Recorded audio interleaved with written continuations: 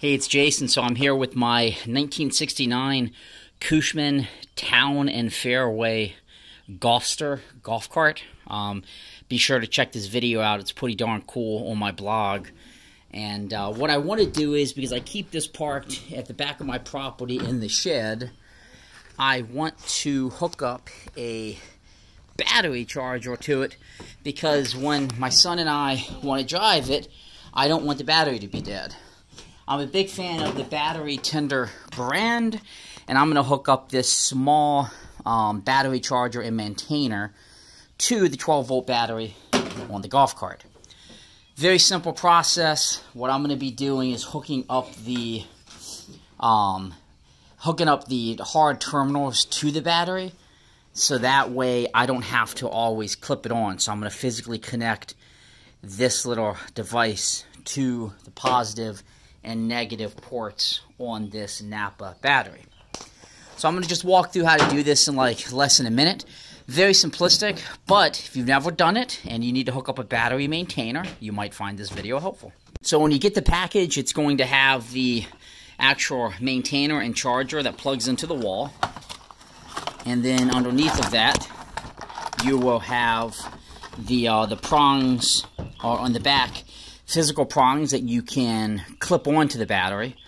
But I don't particularly like doing that. I prefer to just use the devices that screw right onto the battery.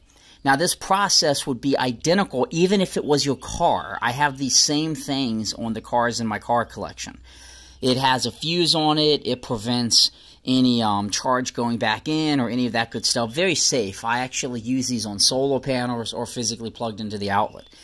So I just want to show how you'd hook this up, so that way, you know, everybody's on the same page here. The red is going to go on the positive side of the battery, the black on the negative side. Now again, if this is a car, it's going to be the same. Your battery's just going to be bigger, but you don't need to physically remove the battery. You're just going to unscrew the bolt that goes on, or the nut that goes onto the bolt that tightens that clamp around it. But you can keep the battery hooked up, and that's really important, because on modern day cars, if you disconnect the battery, it could, you know, cause a few little issues on a highly electronic car. On my brand new Land Rovers, as an example, if I disconnect the battery, there's a procedure I must go through. So my point here is, when we hook this up, you don't have to disconnect the battery. Just loosen up those nuts and slide it on, and then put the nuts back on. So let me show you how that's going to work. To loosen up the nut that's going onto the bolt that's securing the clamp, every nut's going to be a different size. I typically find 15 millimeter is common on these batteries. So, you know, determine the size just by taking different sockets and putting it on, just to make your life easier if you're not familiar. This is a 15 millimeter socket. I'm going to put on the nut, and I'm going to basically loosen this up. So I'm going to need two hands to do this, but I'm going to loosen it up, and then when I do that, I'm going to be able to lift the terminal. I'm going to keep it on the battery, sorry. I'm going to be able to put the other metal thing on and put the nut back on, which I'll show, so don't worry. So once you loosen it enough, you're just going to be able to take your finger and move it.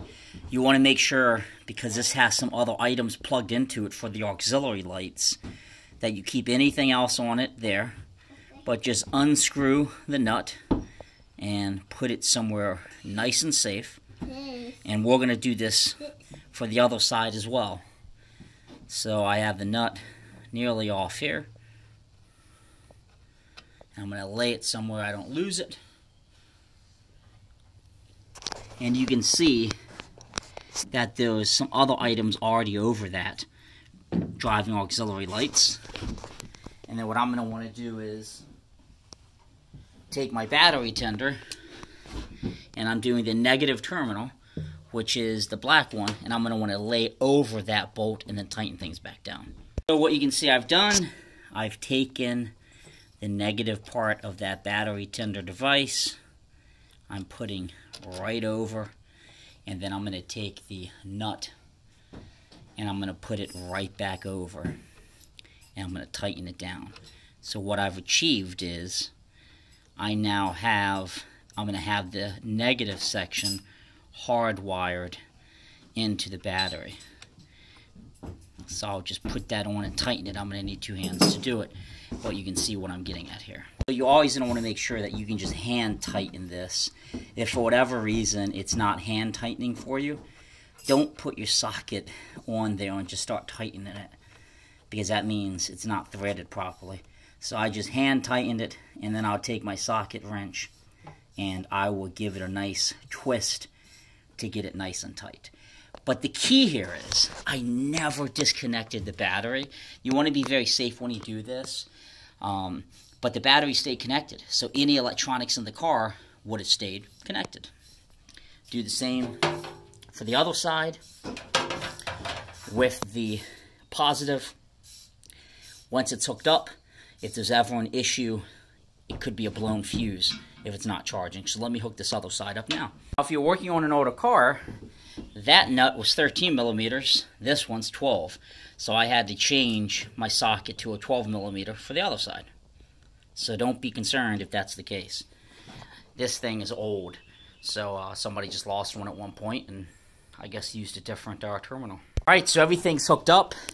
Negative on negative, positives on positive. And then with this cable, you're typically just going to want it to slide out from under your hood. In this case, it's going to go out from under the seat. And one of the cool things I have to test it with, and I talked about this in another video, is this battery tender makes a little device that plugs in where you can just see the voltage. So I'm kind of curious how much voltage is left on this battery, given it's been sitting for a little bit.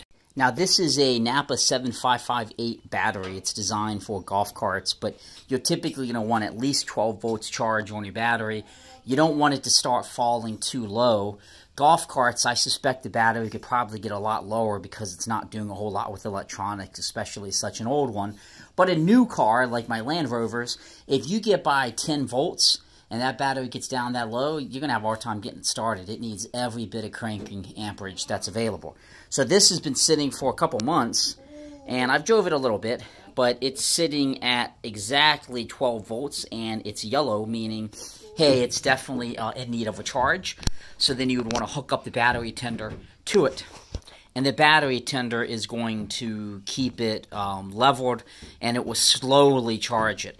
Never expect it to charge it quickly. This isn't a quick charge device. It's to keep your battery where it needs to be, and if your battery gets too low, it will not charge it. And to finish up the project, you're just going to want to plug the charger into a power outlet.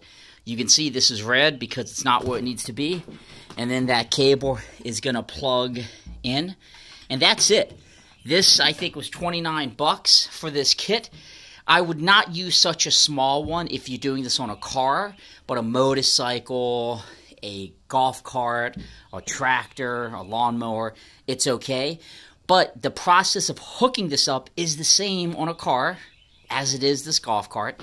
Your device will just be a little bit bigger. And this will turn green when it's at exactly where it needs to be, and it will monitor, and if that battery loses charge, it will keep it topped off. So it's a great solution. I think everybody that has cars should have a battery tender, and of course, this little device is really handy to tell you voltage without using a multimeter. Again, this is the 750 battery charger and maintainer from Battery Tender. You can find the link to buy it under this video. And please subscribe and, like my channel. It means a lot to me, mainly because I do put a little bit of effort into these DIY videos. Thank you very much. Have a great day.